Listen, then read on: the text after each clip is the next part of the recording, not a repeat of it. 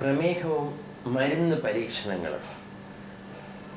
ഈ മാസം നമ്മൾ ചർച്ച ചെയ്യാൻ പോകുന്നത് ഈ ഹോട്ട് ടോപ്പിക്കാണ്. മലയാളികൾക്ക് മരുന്ന് പരീക്ഷണം എന്ന് പറയുമ്പോൾ ആകെ ഒരു ആധിയാണ്, ഭയമാണ്.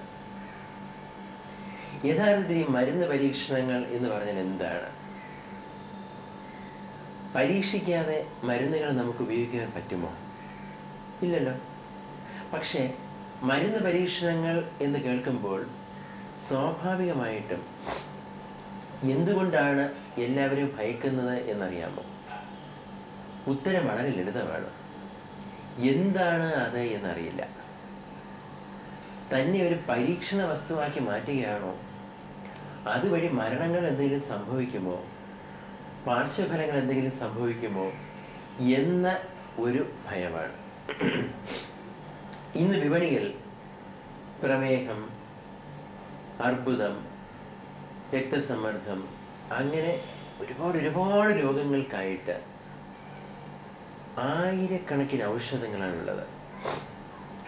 അങ്ങനെ ലോകവ്യാപകമായി അംഗീകരിക്കപ്പെട്ട എല്ലാ ഔഷധങ്ങളും ക്ലിനിക്കൽ ട്രയൽസിലൂടെ പാർശ്വഫലങ്ങളില്ല, ഗുണമേന്മയുണ്ട് എന്നൊക്കെ തെളിഞ്ഞിട്ടുള്ള ഔഷധങ്ങളാണ്. നമ്മുടെ ആയുർദൈർഘ്യം 45 വയസ്സിൽ നിന്നും 80 വയസ്സോളം എത്തി നിൽക്കുന്ന ഈ കാലഘട്ടത്തിൽ നന്ദി പറയേണ്ടത് ഔഷധങ്ങൾക്കാണ്.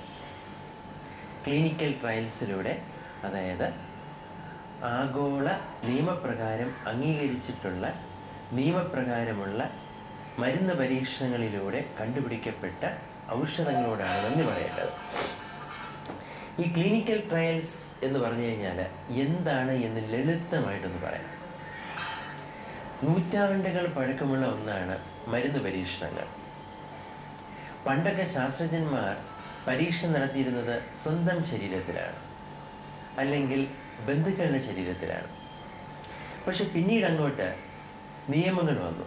അതിനും ഒരു കാരണമുണ്ട്. രണ്ടാം ലോക മഹായുദ്ധകാലത്ത് നാസി ക്യാമ്പിലും അതുപോലെ മറ്റു ചില ജാപ്പനീസ് ആർമി ക്യാമ്പിലുമൊക്കെ യുദ്ധത്തടവുകാരിൽ അപകടകരമായ മരുന്ന് പരീക്ഷണങ്ങൾ ചില ഡോക്ടർമാർ നടത്തി. ഇത് മരുന്ന് പരീക്ഷണങ്ങളുടെ ചരിത്രത്തിലെ ഇരുണ്ട അധ്യായമാണ്. ഒരുപാട് മരണങ്ങൾ സംഭവിച്ചു, ഒരുപാട് ദുരന്തങ്ങൾക്കത് കാരണമായി. അങ്ങനെ പിന്നീട് 1947 ന്യൂറൻബർഗ് കോഡ് നിലവിൽ വന്നു. രോഗികൾ അല്ലെങ്കിൽ പരീക്ഷിക്കപ്പെടുന്ന വ്യക്തി അറിഞ്ഞുകൊണ്ട് ഇൻഫോംഡ് കൺസെൻറ്റോടെ മാത്രമേ പരീക്ഷണങ്ങൾ നടത്തുവാൻ പാടുള്ളൂ എന്ന നിയമം വന്നു. 1979, പിന്നെ 1990, 1995 ഇതെല്ലാം ഡ്രഗ് ട്രയൽസിൻ്റെ പ്രധാനപ്പെട്ട വർഷങ്ങളാണ്. പല പ്രധാന കാര്യങ്ങളും ഇതിലൂടെ നിലവിൽ വന്നു. എത്തിക്സ് കമ്മിറ്റി വേണം എന്നൊരു നിർദ്ദേശം. മരുന്ന് പരീക്ഷ നടത്തുന്ന അംഗീകൃത സ്ഥാപനങ്ങളിൽ എത്തിക്സ് കമ്മിറ്റി വേണം. അത് എങ്ങനെ വേണം എന്ന നിർദ്ദേശങ്ങൾ ആഗോളവൽക്കരിക്കപ്പെട്ടു. ലോകാരോഗ്യ സംഘടന good clinical practice guide lines കൊണ്ടുവന്നു, GCP ഗൈഡ് ലൈൻസ്. ഇപ്പോൾ അന്തർദേശീയ തലത്തിലുള്ള മരുന്ന് പരീക്ഷണമൊക്കെ നടക്കുന്നത് ICH GCP ഗൈഡ് ലൈൻസ് പ്രകാരം തന്നെയാണ്. ഭാരതത്തിലാകട്ടെ ICMR ആണ് എത്തിക്സ് കമ്മിറ്റി എങ്ങനെ വേണം എന്ന് നിർദ്ദേശിച്ചത്. അങ്ങനെ 20-ാം നൂറ്റാണ്ട് അല്ലെങ്കിൽ 21-ാം നൂറ്റാണ്ടൊക്കെ ആയപ്പോൾ മരുന്ന് പരീക്ഷണങ്ങൾ നിയമപ്രകാരമായി തീർന്നു. ആഗോളതലത്തിൽ ഒരു നിയമം മാത്രമേ ഉള്ളൂ. അത് എല്ലാ ദേശങ്ങളിലും അങ്ങനെ തന്നെ ആയിരിക്കണമെന്നും തീരുമാനിക്കപ്പെടുകയുണ്ടായി. ഇതിൻ്റെ എല്ലാ ഉദ്ദേശം ഒന്ന് മാത്രമേ ഉള്ളൂ. മരുന്ന് പരീക്ഷണങ്ങളിലൂടെ ഒരു മനുഷ്യനും ദോഷമൊന്നും സംഭവിക്കാൻ പാടില്ല. International conference and harmonisation good clinical practice guide lines പ്രകാരമാണ് ഇപ്പോൾ ആഗോളതലത്തിൽ മരുന്ന് പരീക്ഷണങ്ങൾ നടന്നു വരുന്നത്. ഭാരതത്തിലാകട്ടെ Indian council of medical research പ്രകാരം അംഗീകൃത സ്ഥാപനങ്ങളിൽ അത് നടത്തുമ്പോൾ എത്തിക്സ് കമ്മിറ്റിയുടെ അംഗീകാരം വേണം. എത്തിക്സ് കമ്മിറ്റിയും വളരെ സ്ട്രിഞ്ചൻ്റ് ആയിട്ടുള്ള റെഗുലേഷൻസ് ഉള്ളതാണ്. അതിൽ സ്ഥാപനത്തിന് പുറത്തുള്ള ഡോക്ടർമാർ വേണം, അതുപോലെ ഒരു സ്ത്രീ പ്രതിനിധി വേണം, മരുന്ന് പരീക്ഷണങ്ങളുടെ മറ്റ് പാർശ്വഫലങ്ങളെക്കുറിച്ച് അവലോകനം ചെയ്യുവാനായിട്ട് ഒരു ലേ പേഴ്സൺ, ഒരു സാധാരണ മനുഷ്യൻ ഇതിനെക്കുറിച്ചൊന്നും അഗാധമായിട്ട് അറിയാത്തൊരാൾ വേണം. അഥവാ ആ സ്ഥാപനത്തിൽ എത്തിക്സ് കമ്മിറ്റി ഇല്ല എങ്കിൽ ഒരു ഇൻഡിപെൻഡൻ്റ് എത്തിക്സ് കമ്മിറ്റി എങ്കിലും വേണം. അങ്ങനെ ഒരുപാട് നിയമപ്രകാരമാണ് ഇപ്പോൾ ഇതൊക്കെ നടന്നു വരുന്നത്. ഒരു മരുന്ന് പരീക്ഷണങ്ങളിലൂടെ സഞ്ചരിച്ച് വിപണിയിലെത്തുവാൻ 10 വർഷങ്ങളിലധികം എടുക്കും. ആദ്യമൊക്കെ മൃഗങ്ങളിൽ നടത്തുന്ന പ്രീ ക്ലിനിക്കൽ സ്റ്റഡീസാണ്. അതിൽ ഗുണമേന്മയുണ്ട് എന്ന് തെളിഞ്ഞു കഴിഞ്ഞാൽ വളരെ കുറച്ച് പേരിൽ മനുഷ്യരിൽ അത് പരീക്ഷിക്കുന്നു. അത് ഫേസ് 0 ആണ്. പിന്നീട് ഫേസ് 1 ക്ലിനിക്കൽ ട്രയൽസ്, കുറച്ച് ഡോസ് കൂട്ടി കുറച്ച് പേരിൽ മാത്രം നടത്തുന്ന പാർശ്വഫലങ്ങളുണ്ടോ ഗുണമേന്മയുണ്ടോ എന്നൊക്കെ അറിയുന്നതിന് വേണ്ടിയുള്ള ഫേസ് 1, ഫേസ് 2. ഫേസ് 3-ലെത്തിക്കഴിഞ്ഞാൽ അത് 3000 പേരിൽ വരെ നടത്തപ്പെടുന്ന ഒരു പരീക്ഷണമാണ്.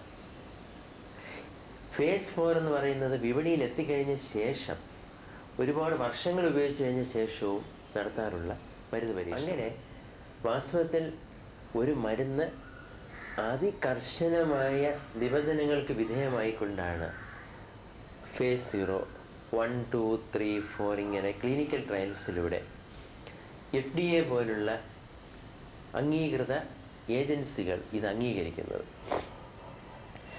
രോഗികൾ ചോദിക്കാറുണ്ട്, അയ്യോ ഞാനൊരു സാധാരണ എലിയെ പോലെ മാറുകയല്ലേ മരുന്ന് പരീക്ഷണങ്ങൾ വിധേയമാകുമ്പോൾ. വാസ്തവത്തിൽ മരുന്ന് പരീക്ഷണങ്ങൾ വിധേയമാകുന്ന രോഗികൾക്ക് അപകടങ്ങൾ സംഭവിക്കാറില്ല.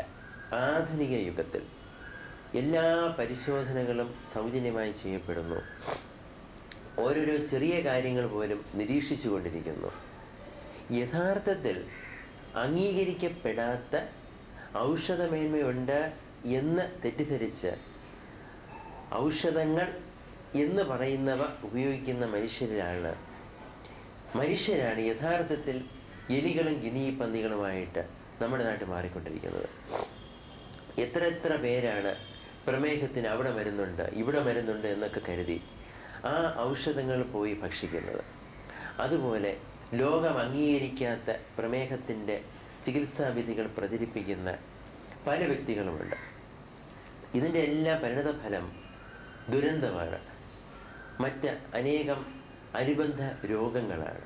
അപ്പോൾ മരുന്ന് പരീക്ഷണങ്ങൾ വേണമോ എന്ന് ചോദിച്ചു കഴിഞ്ഞാൽ ഭൂമുഖത്ത് മനുഷ്യന് സ്വസ്ഥമായി സുഖമായി കൂടുതൽ കാലം ജീവിച്ചിരിക്കുവാനും ആധുനിക യുഗത്തിലെ രോഗങ്ങളും അതുപോലെ തന്നെ പകർച്ചവ്യാധികളും ഒക്കെ നമുക്ക് പ്രതിവിധി കണ്ടെത്തി ചികിത്സിക്കുന്നതിന് മരുന്ന് പരീക്ഷണങ്ങൾ കൂടിയേ തീരും. വാസ്തവത്തിൽ മരുന്ന് പരീക്ഷണങ്ങളിലൂടെ നമ്മൾ എന്തെല്ലാം വാക്സിനേഷൻസ് കണ്ടെത്തി. സ്മോൾ പോക്സ് ഭൂമുഖത്ത് നിന്ന് തന്നെ തുടച്ചു മാറ്റി. എയ്ഡ്സിനെതിരെ പോലും ഫലപ്രദമായ ധാരാളം ഔഷധങ്ങൾ കണ്ടെത്തി. മരുന്ന് പരീക്ഷണങ്ങൾ കൂടിയേ തീരും.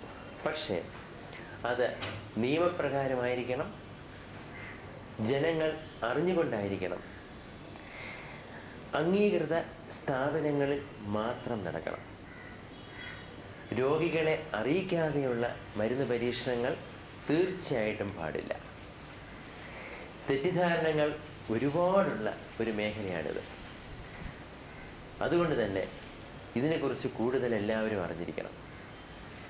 ഇപ്പോഴും ശരിയായ ഒരു ചികിത്സ ഒരുപക്ഷേ ഇല്ല എന്ന് തന്നെ പറയാവുന്ന പ്രമേഹം പോലെയുള്ള മഹാരോഗങ്ങൾ അതിജീവിക്കുവാൻ മരുന്ന് പരീക്ഷണങ്ങൾ കൂടിയേ തീരും.